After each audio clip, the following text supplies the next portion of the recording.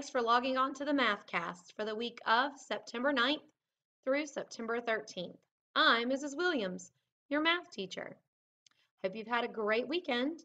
This week in Core 1 and Core 4, we're going to be looking at the area of triangles and applying what we've learned about rectangles, parallelograms, and triangles to other shaped polygons. So continuing with all of that with area, we might get into some surface area and volume. We hope to have a mid-assessment either on Tuesday or Wednesday, and that will cover lessons 1 through 11. In Core 2 and Core 3, we're going to continue looking at the area of triangles and hopefully get into other polygons. We may have our mid-assessment for Core 2 and Core 3 either Friday, but more likely into next week on Monday or Tuesday.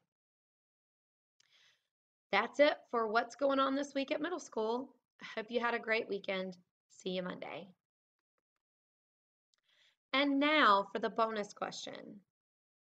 So you've been in middle school for 9 days. You've completed 9 days of middle school. So far, what is one favorite thing about middle school?